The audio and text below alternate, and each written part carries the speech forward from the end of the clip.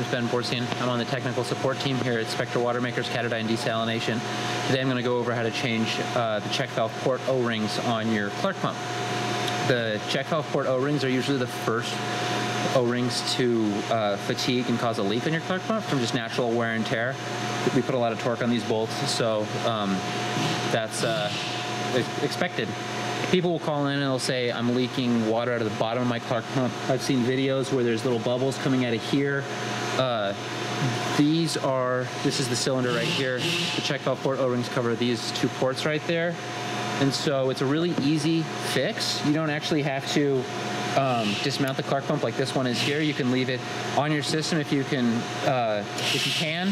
The high pressure fittings on the back here, are connected to your stainless steel tubes or your tubing, to your membrane. If you can leave those, that's great, because those are can be finicky getting those high pressure fittings back. But pretty much we're just going to leave it here, and I'll start on installing. So first I'm just going to break the torque here with my Allen.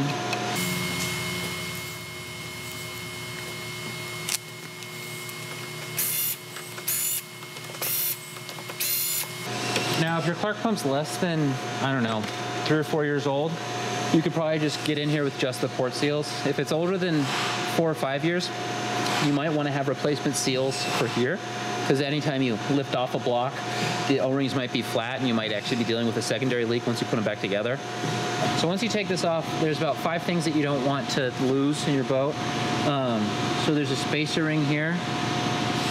There's an O-ring around there. I'm going to leave it there. There's an O-ring right there. And there's 2 O-rings at the bottom here. One's stuck on here. Let me set that down right there. Put this off to the side.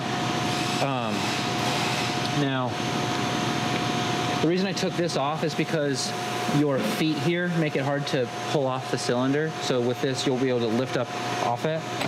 So now, again, I'm just going to break the seals here with the wrench. These ones are actually pretty loose.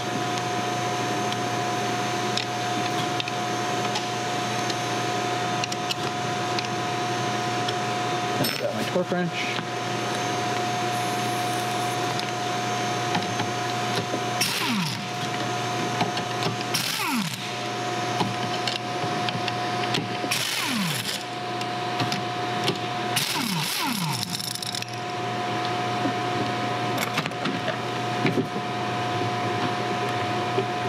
Lift off.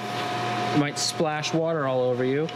And then these O-rings, a lot of times they get stuck on here, and same with this, with the seal right here.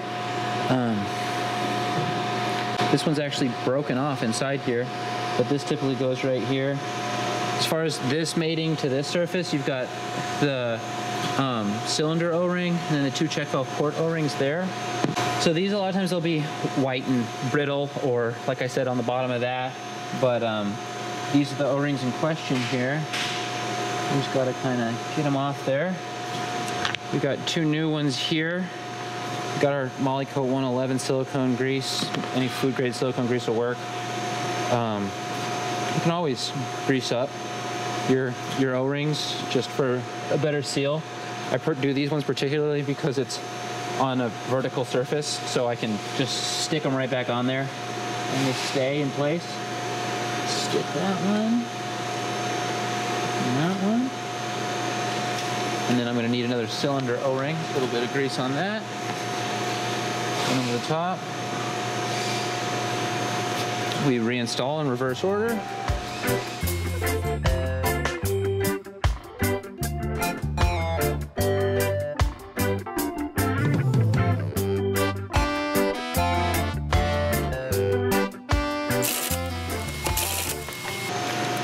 And then again,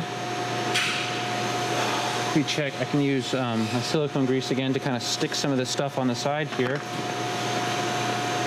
Stick that spacer ring right there. This little O-ring. So we've got our 1, 2, 3, 4, 5, plus the spacer. 5 including the spacer. I'm just going to put this back on.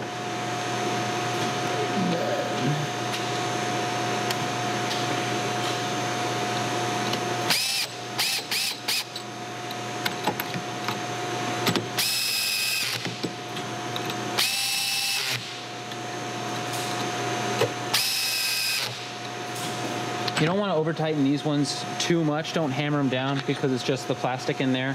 So, you know, we have a setting on the drill here, but hand tight's good. Every drill is different for the most part.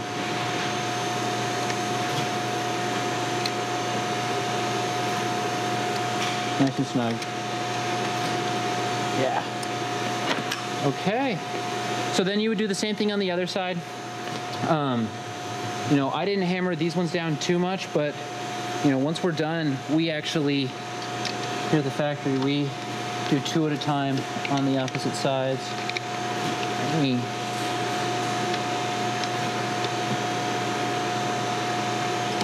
really get these down. These ones are still tight on this side, but we'll go around in the same cross pattern and we'll use 2 wrenches and we'll hammer them down as tight as we can, really. There's the brass inserts in there, so you're not gonna break these fittings. But once you do that, you're good to go and you should be leak free.